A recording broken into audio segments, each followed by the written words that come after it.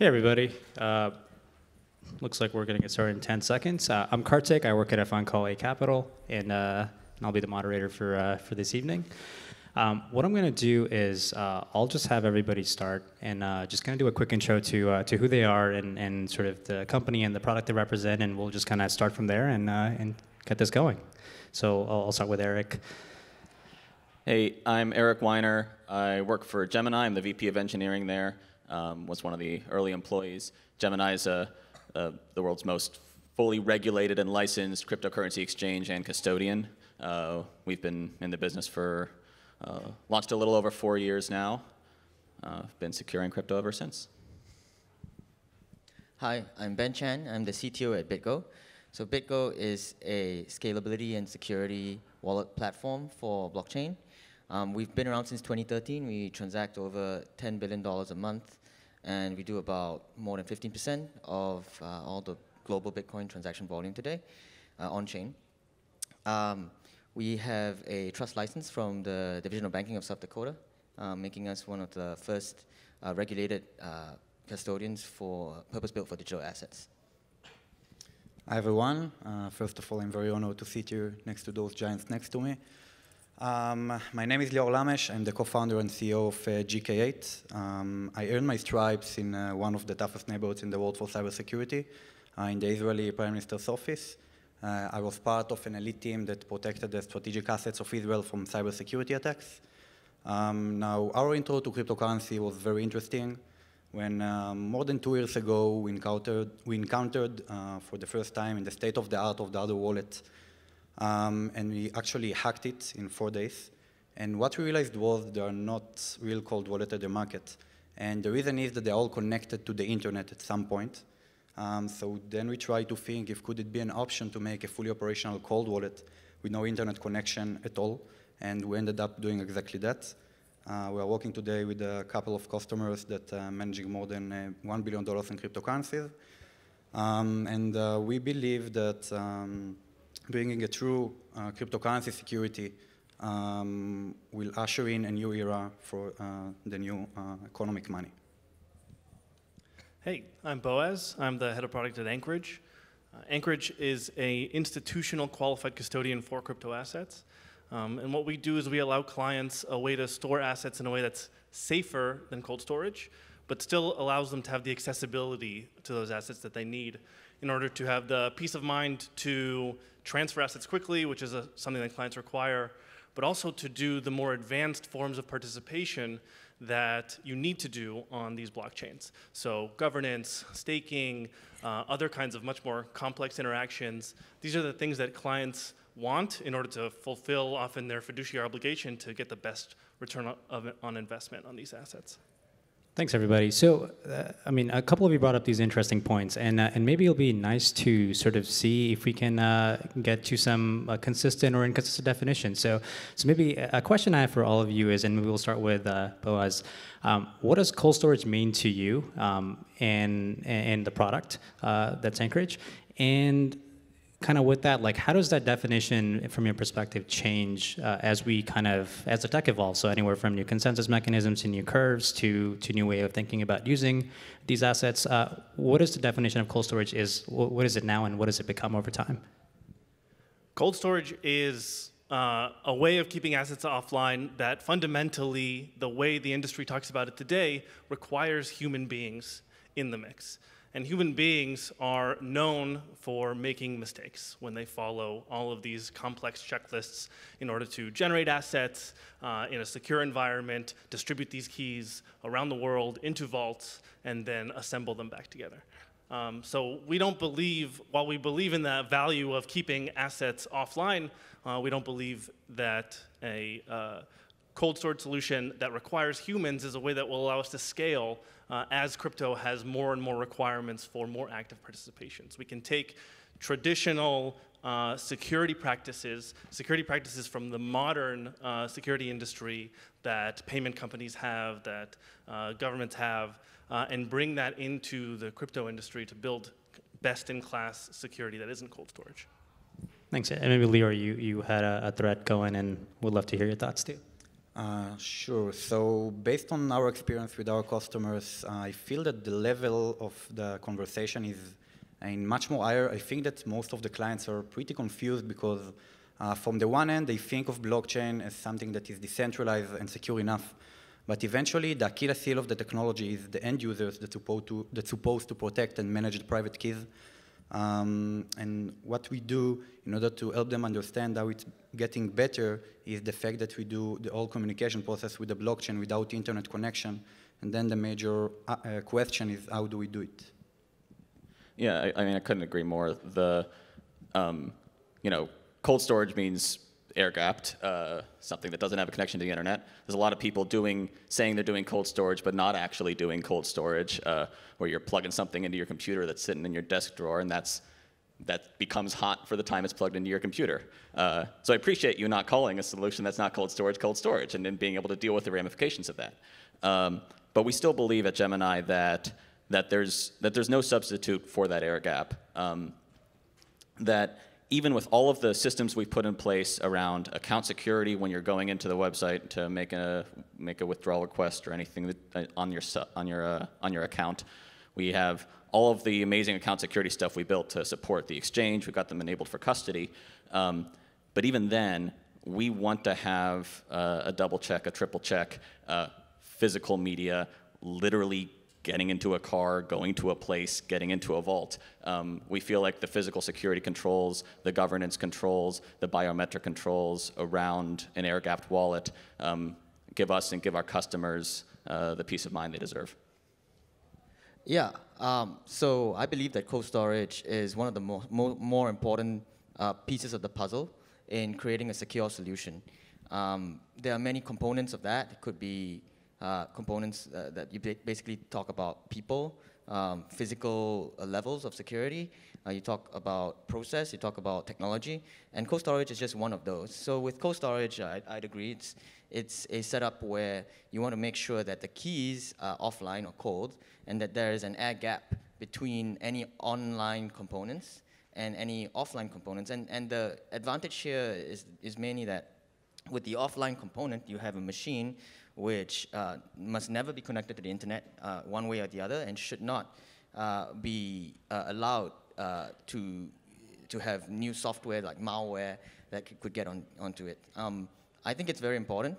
Since 2018, I think you can look up the stats, but it's even more than $1 billion at this point has been lost in cryptocurrency hacks and various theft. And in many of those cases, those keys were online.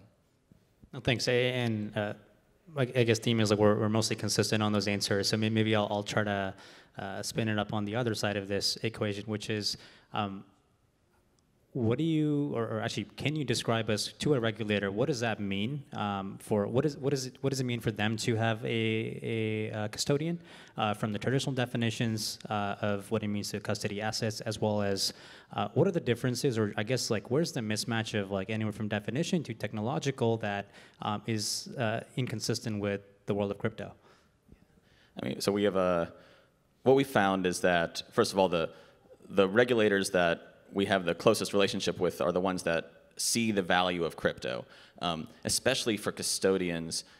We're regulated by the New York Department of Financial Services as a trust company, and what we can really show them is by having customer assets segregated into their own addresses on the blockchain.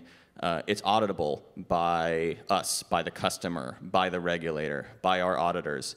And that just exposes all sorts of new possibilities. A lot of the classical custodians, when these regulators think of the terms, are paperwork managers, and they have to have all these procedures to make sure that they're correctly managing their paperwork. The fact that we can leverage the blockchain to take some of that burden off ourselves, off our customers, and expose it to whoever needs it exposed to, can add value to the whole space. And so regulators really look to companies like Gemini and everybody else on the stage as the future of custodianship for everything.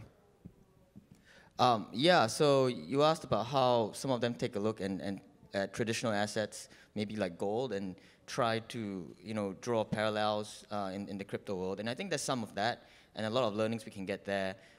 somewhat of why it is important to be regulated and to follow all these processes and make sure that you're producing quality or quarterly or monthly reports, making sure that you're following all the audits, is because many of our clients actually have a fiduciary responsibility to some of their customers. So they are holding money on behalf of their customers as well that want to receive these reports to make sure that they actually hold the funds. So that's on where they look at crypto as if it's a, digital assets as if they are, a traditional asset side.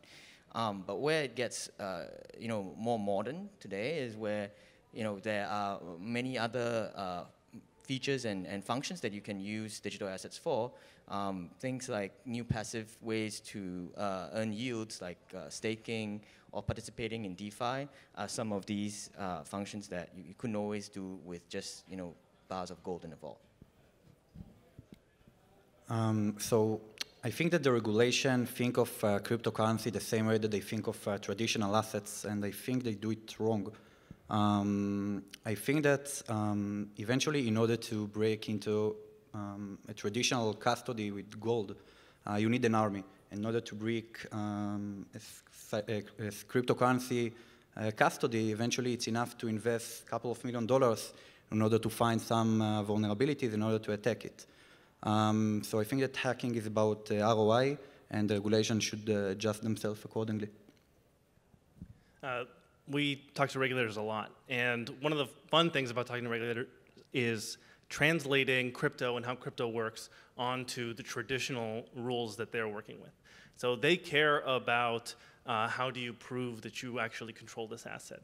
They care about how does this get audited. What they see when we talk about crypto is not necessarily this new network. They see bearer assets, something that we've been working hard to get rid of, that can be photocopied. And so they really need to hold custodians to a very high standard. And when we're talking about things like more active participation, like Ben was talking about, it's fun to both map these traditional things that they're used to onto what crypto does, and also work with them to understand that in crypto, the medium and the contract are the same thing. They're not separated.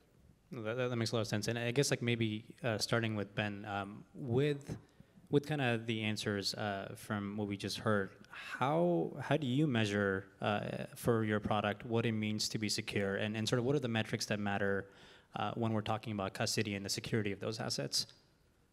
Well, the first one is don't be hacked. Don't lose the customer funds. We have been doing this with many different clients over quite a while. And for us, it's got to be a level slightly higher than that. It's not only that we mustn't do anything wrong on our side, but that we need to give them an end-to-end process or an end-to-end workflow that can try to minimize any single points of failure on their side. And so what's important there is not that, maybe you don't want a situation where it wasn't your fault, but they still lost the funds, right? So what are some of the things that you can do to prevent that? You can do, say, things like, one of the largest single points of failure, in my opinion, is when you receive a new destination address. So say I want to send some funds to you. Many a time, people will send it over in an email. And no matter how secure you are with multi-sig, multi-key, vaults, cold storage, if that email account had somehow been hacked or was not, well encrypted, then that address is going to be the single point of failure, right? You're going to just send the funds to the wrong address. And so it's how do we work with our clients to fashion a good set of policies and processes. For example, whitelisting policies, whenever they're sending to a new address, that we care a lot about. So I believe that the existing ways to measure the risks are not good enough.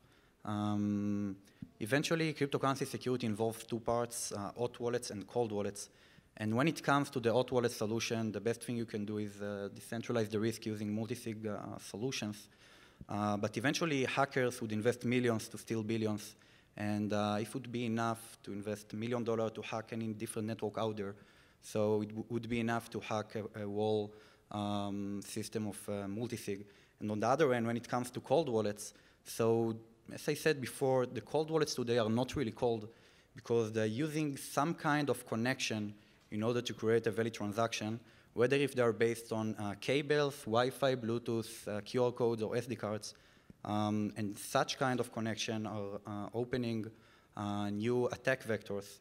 And I think that the best way to solve this problem is to find a real way to make the whole communication without taking any data from the internet. And that's exactly what we are operating in a GK8 based on a only unidirectional approach, so there is no any potential attack vector. I think security, when you measure it, people often are talking about safekeeping. How are you storing the keys? How are they accessed directly? And a lot of times that's what clients are used to talking about or used to thinking about. But that's one piece of just really 1/3 of the problem of security. You have to have the ability to access these keys in a way that's secure, in a way that doesn't use the device that you're using to assign them as a signing oracle, in a way that doesn't rely on humans who can make mistakes. But you also need to identify instructions from the user all the way and make sure that those end-to-end security, from the point that the user instructs you to do something until the point that you do that thing, is irrefutable. And you need to make sure that the people who are instructing you to do this thing are who you expect. You need to identify them. You need with biometrics, with risk metrics, with all of the things that you can use to know, is this the complete picture? Is this institution's intent? We're not working with retail, solely with institutions, that we've covered end-to-end every single possible place where uncertainty can enter the system. I think just to add a little on that, I think it's yeah, you've got to think about the whole system from a customer requesting some action all the way through executing that action and everything that can happen from here to there, anything that can go wrong from here to there. The other things that we often want to be mindful of is the internal threats, whether somebody's going rogue at the company, whether somebody's been held for ransom or kidnapped. Got to have plans around those. You got to think about your supply chain. So everything that goes into that signing operation, everything that goes into every piece of software and every piece of hardware, from the factory out through the operational system, every data center it's touching, whether it's in the cloud or on-prem, every piece of media it's touching, where did that come from? What could go wrong? What could somebody who's well-funded enough, if you're storing billions and billions of dollars, you could spend $1 billion trying to hack into these things. So you've got to think, if somebody were to spend $1 billion trying to hack this, if they were to occupy a factory, if they were to kidnap an employee, if they were to cause a physical disruption at the office or at one of our vault locations, what could they do about it? And to have a plan around that, which can get pretty hairy, but it's important to do if you're storing this kind of money. I guess only the paranoid survive, huh? I guess with that, I do have a lot of follow-up questions, but I'll ask them after this. What are the most common questions that you get from your customers when they're trying this out? And I guess if you were to just like sort of hint from like low, medium to high on the average customer that you talk to, how knowledgeable are they about the intricacies of the asset that they're custodying with you? And kind of like, have you seen any trends in sort of that getting better in terms of them understanding it more, or is it more about just delegation where like they know they have to use something, so they kind of just pass that on? I mean, the constant has been that people are interested in auditing and regulation, and are we following the procedures we say we follow? Do we have a SOC 2 certification? Are we regulated by an appropriate regulator? Are we doing what we say we do? I think the new thing's been, I've seen a huge increase in the sophistication, the technical sophistication of our customers over the last year. Most people coming in the door today, they know what an HSM is.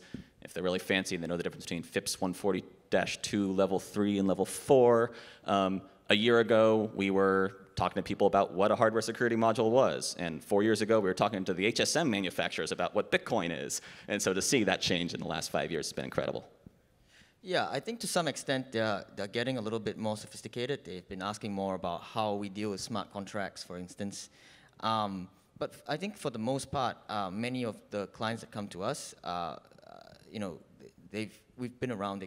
They do trust us. There we have a SOC 2, and they are really interested in how we can work with them together to come up with the best policy configurations and the best setup of a hot, warm, or cold environment system that they can then use, which actually is suitable for the operational requirements of speed to transact. And we have that discussion with almost every client, and I think that good mix of using the right technology for the right purpose is what people really value a lot. So for us, as on-premise solution, the thing that our customers most interested of is the security, the functionality, and how many cryptocurrency we support. I think that the most important thing for them is to understand that it's not only a wallet, not only something that's protecting from mostly cybersecurity attacks, but also a full system to manage digital assets. It should include authentication methods and user management that's meeting large institution needs, and as well as physical protection and flexibility. I mean, to answer your question, on balance, clients are very sophisticated. They're not all security experts. The ones that are security experts, we explain to them how our product works, and they understand immediately that we're the safest custodian. The rest have this latent kind of understanding that the blockchain is irreversible, and any transaction that goes out there can never be clawed back. And so they have to have the trust, that end-to-end trust in us, that the transactions that go out are the transactions that they intend. After that, they always care about forms of active participation, staking governance. They care about new assets, tail assets, as well as Bitcoin and Ethereum. And they care about how these assets are going to change over time. That's actually perfect, because that was sort of my next question. The good and the bad thing about this space is that things move super fast from purely just a technological standpoint. So anywhere from kind of seeing new consensus mechanisms to new signing curves to new assets kind of coming on board or being announced.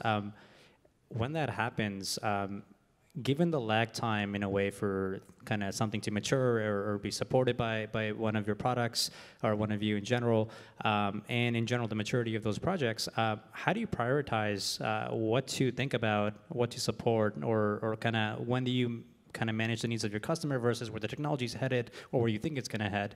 How does that work internally and then for each of you? Maybe we can start with Boaz. We prioritize the needs of our clients always. And we have to understand what are the client's needs today and what are the client's needs tomorrow. And those needs tomorrow are going to be the ability to continue to participate with the level of safety and the level of scale that they will need in order to move funds as volatility increases or decreases, as types of participation change. Beyond that, there's tons of new projects. I think I've talked to a dozen projects that are launching by the end of the year. You can only support a portion of them, so we prioritize, again, based on our client needs, and over time, we'll support all assets. So, of course, the existing clients are the most important one, and we should do what it takes in order to meet their needs. But I think that as the crypto industry growing, there are new signing algorithms like EDDSA and new other cryptocurrencies. You should always be there at the time in order to support them and not staying behind. So it's also something that you should take under consideration in order to get ready to the next clients. Well, I think you have to prioritize clients, but you also have to prioritize security. And that's a balance that we always have to go through on a daily basis. In terms of adding new chains, new curves, and so on, what we've been seeing more recently is actually requests to do more in terms of active participation or even passive participation in terms of the features, even on existing chains. So that's going a little bit more deep than so wide. Maybe a year ago it was all about supporting 1,000 different assets. But today, it's, some people have assets that they have already, and they want to stake those assets, and they want to participate in online DeFi lending, or make trades on certain DEXs that they would otherwise be unable to, or participate in governance. And I think that's a sign of certain platforms becoming a little bit more mature in that they can actually perform these functions. And we're seeing a lot of activity there. On the institutional side, I think it's very important to prioritize compliance and security, and mostly there we're seeing just the ask of Bitcoin and Ethereum. Yeah, we see a lot of the same thing. There's a ton of new assets coming out, a ton of new coins, a ton of fascinating technology coming through. It's definitely in the next year. There's probably going to be few winners, and we're not. And while we can sense the needs of our clients and try to anticipate them, you can see these trends coming along. Staking coins, layer 2 protocols, and try to make sure that we're covering all of the right bases around the different categories of new innovations in the blockchain space, and including going deeper in existing assets. Luckily, I think thankfully, clients, all of our clients, I imagine, are sophisticated enough to understand that that security and accessibility and reliability, these are things that you have to trade off to some extent. You can try to maximize everything to the best of everybody's ability, but they're not going to go complain if you say, look, this chain technically requires you to be literally online signing something every 30 seconds, and in order to do this particular operation, and we just don't feel like that there's any way to do that without sacrificing the air-gap nature of our cold wallet. While this other chain has the same operation, but you can delegate the authority to a less risky hot wallet, so we'd rather be able to support this other chain. Those are the sorts of things that, as I talk to blockchain people making new blockchains, we like to say, think about whether you really need that new signing curve, because does everybody's hardware support it? Are you really going to make me stay online with $1 billion worth of assets when there's a way to avoid that? Why do they listen? Do they listen to you? Actually, yeah, sometimes they do. That's great. So standardizations are always great, but that's the problem with standards. There are too many. Yeah, so especially when talking about staking and the online requirement for staking, I think that many of them actually value having insurance.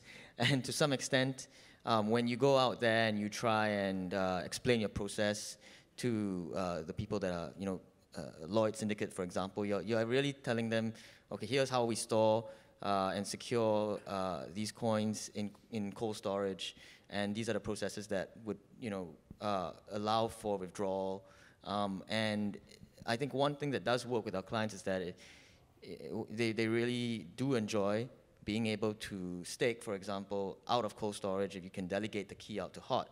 But the moment you have to move that and put assets at risk in an online environment, then they will lose some of that those guarantees and insurance, and that's not something that they want. So they see the same, they're on the same level with us.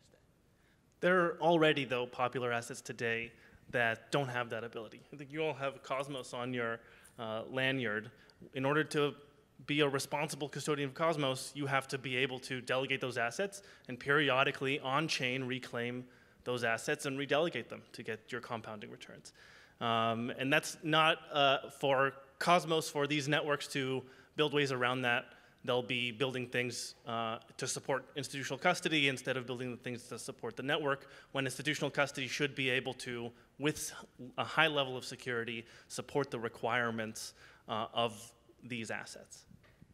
And Eric, you kind of touched on this thing, but I guess if we were to sort of project that into the future, like, what do you think from like a technical standpoint are sort of the bottlenecks for us to either make the industry or just the scale for the custodians to operate at like 10 to 100x level? Like, kind of what's stopping that from right now, or is that even a limit that we have? Bring it on if we've got 100x the assets to bring in. I mean, signing is signing. Luckily, that scales pretty well. I think the biggest things that we see as customer demand and iterating on are the things that aren't necessarily related to the blockchains themselves. Features like a sub-accounting that more reflects how a customer wants to handle assets, segregate their assets within their organization, segregate roles and responsibilities within their organization, account security features so that we know that the customer requesting an action is in fact the correct customer. Those are the big points that we need to continue working on. I think we're all doing a great job of that. Need to keep on working on. We've got WebAuthn for two-factor authentication. We've got whitelisting. We've got all sorts of roles and responsibilities, delegation management within our platform. That's where I think the iteration needs to be in order to scale this thing way, way up. Well, so there's a couple of challenges in that question. The first one is scalability. How can we make enough transactions per second? And so with that, you're talking about supporting maybe certain other scalability layers, and also being able to really have infrastructure that can monitor, say, hundreds of millions of addresses. And BitGo has been doing this for a while, so we kind of can extrapolate what kind of infrastructure we would need to do that. I think the security side is a little bit more of a cause for concern, because if the industry grows, 10 or 100 times, that's where you got to be thinking about what we spoke about earlier, right? Which is suddenly what someone had invested in $1 billion, they might want to go after your $1 trillion wallet now, and you have to be prepared for that. So there are many features that we have today. For example, things like WebAuthn, like you mentioned, things like being able to build high context 2FA, where instead of just typing in the 6 digits, you have a separate device that agrees to the destination and the amount. And I think something that has been starting to come up, this term known as progressive onboarding, where you start with and the user experience is very important. You don't want to tell people everything is offline all the time, because it could be $1 trillion, because today it's just $1,000, right? So when they start with smaller wallets, you want to give them some flexibility in the policy setting on how much they can move a day. And as the value of that goes up, then you need to proactively tell them, hey, add a second signer, add a second a group of people here, a second tier, and add additional policies and put some of that in code. And it's really being able to apply all of this and being ready with them in such a case. So I think that from the scalability aspect, the institution needs on-premise digital assets management, at least for part of the money, in order to meet their, to reduce the time-consuming needs.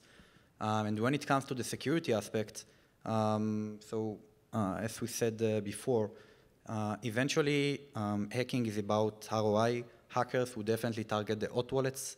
Every wallet today is hot wallet. And that's why people should be ready and to have better security in order to avoid such attacks of state-level hackers that would invest a large amount of money to steal your money. As the industry scales and starts to look more like traditional finance, a few things will happen. These guys already touched on. One, the value of the assets goes up, and that's why it's important. That's why we've built a system that can custody $100 billion, $1 trillion with that level of security. The second is that the number of clients goes up, not just the value. And along with the number of clients, the number of transactions, both for the traditional transfer in, transfer out, which are sometimes uncorrelated, sometimes correlated based on moves in the market. And a big rush of transactions is something that a modern technical solution that can, safer than cold storage security, access these assets is something that's needed, as well as the more the industry will grow, the forms of participation will continue to grow. So all of these things together will require a more robust industry, whereas the regulators will still expect the same thing that they expect now, because that's what we're training them to expect. I think that something to add, in addition to all of this, is that when you actually have an industry that is $1 trillion large, having interoperability between different custodians is going to be super important. If you look at traditional finance, there's not just one custodian or just one exchange. There are many of them, and many funds often split their funds, split their assets amongst multiple custodians. And what's important is going to be able to work out interoperability standards between us and how we can safely settle up between custodians, could be atomically, or when we're sending from one client to one client's account and one custodian to the other, how can we ensure that that's going to be secure end to end? And so I think that's something that we would need to start thinking about as well. I was going to say we kind of already touched it, but I guess like as the industry becomes bigger in terms of AUM or users, do you think it's sort of at odds of being centralized, or like how do you measure decentralization at that point? And is that a relevant question? How do you sort of mitigate risk in terms of central failure of risk? I mean, I really actually really dislike the decentralization versus centralization as a debate or as a spectrum. I think the value of blockchains is that you can always build a centralized layer on top of a decentralized system, but you can't go vice versa. So in the old school financial system, we had a centralized base layer, and there's nothing you can do to make that decentralized. But with blockchains, we've got a decentralized base layer. We can build centralized systems where they make sense, and that doesn't make, it's not against the concepts of blockchains. It's not bad for Bitcoin. It's good for the customers who need that kind of functionality, who need somebody that they can trust in, that's going to be regulated, that's going to be secure, that's going to take the load off of them when they don't have the technical or security sophistication to build the kinds of systems that we've all built. So I think that's complementary. It's just, it was impossible to do before. I totally agree. Institutions specifically need and want centralized custody. But what that does is it allows crypto assets being adopted by institutions to be mainstreamed. And the core aspects of those crypto assets, if they're permissionless, if they're trustless, those still remain true. And so by legitimizing these assets further in the eyes of traditional Wall Street, traditional institutions, we're allowing everyone else to gain the benefits of participating in those assets. I think we should get the benefit of both of them. I think that mostly the decentralization, protecting from inside jobs, and the centralization within the custodians should protect the cybersecurity attacks. So I don't think they should go one against the other. Yeah, I like your opinion. Being able to be decentralized, if you want to choose to hold, your own property, is a huge feature of many of these blockchains today.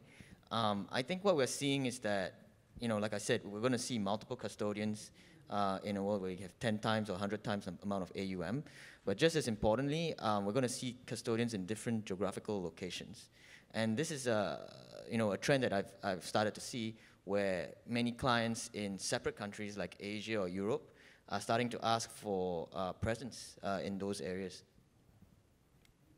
And kind of just with that, I'd like to ask one final question before we wrap up the panel. I guess for each of you, what has been the most fun asset to integrate on the platform and why?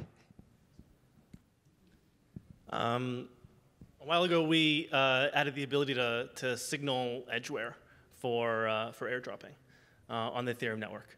And we thought that was great, a great ability to allow our clients who store Ethereum. Over 20% of our clients did this, and they also moved assets in to be signaled in order to actually get the most out of their Ethereum. Now they have Ethereum and they have this other free money. So I think the most fun or challenge one is support the ERC20, especially because the fact that you need to have external account for the gas. That's what I found the most fun part. So for me, it's Ethereum. Now it might seem like it's one of the older smart contract chains, but it was the first one for me. We built, the first web-based multi-sig wallet for Ethereum, and what was interesting was back in 2016, we built it just for Ethereum, but people had sent money from it to get into this DAO ICO, and we didn't know how to hold DAO. So it got into a lot of cases where we were just learning as we were going at the time, and it was many things that we've come to discover over the years, and what features people want and what you have to expect them to do. Yeah, I mean, totally the same.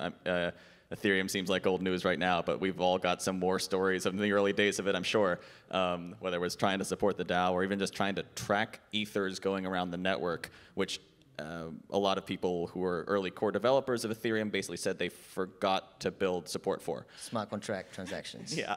And so when we were launching ERC20 support for our custody solution, we went and evaluated all the different holding contracts we could find and found little flaws, little bugs, and a lot of them. We've spent a lot of emails to people, had to go it ourselves, and because Ethereum is this proto thing that is still trying to figure out all its best practices, we were really scared about getting something wrong. Had to spend a ton of time making sure we got it right. Well, with that, thank you so much for joining us, and yeah, and that's it. Thank you. Thank you.